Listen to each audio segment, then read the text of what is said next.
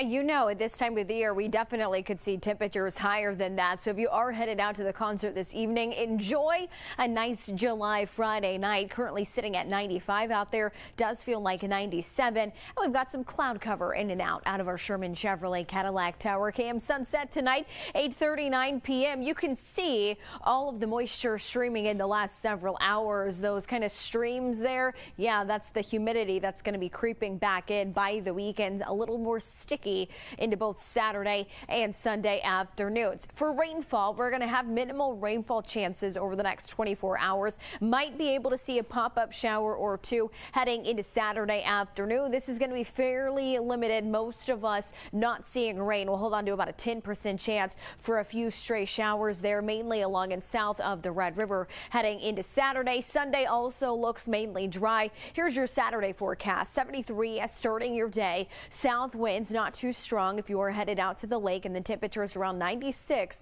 there into the afternoon. A little warmer into Sunday, and we're going to continue this trend going into next week, bumping things up a degree basically each day through about Tuesday.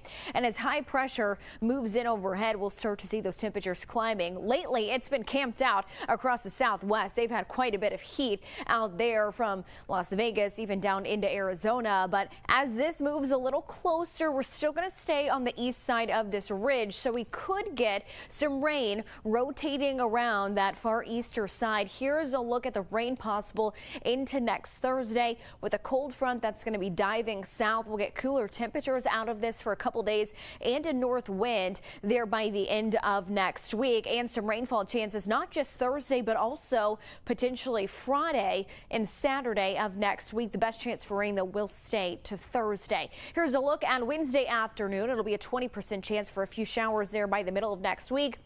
And then the cold front arriving overnight Wednesday into early Thursday morning, pushing through Thursday morning into Thursday afternoon. With that rain, we'll have some clouds with this, a spotty shower chance there into Friday and Saturday, and then things warming back up after that. Future rainfall could be up to half an inch of rain. We'll be in the 70s by tomorrow morning, temperatures in the 90s by the afternoon. And here's a look at that 7-day forecast sponsored by Get Roofed, with temperatures next week in the low 90s Thursday and Friday.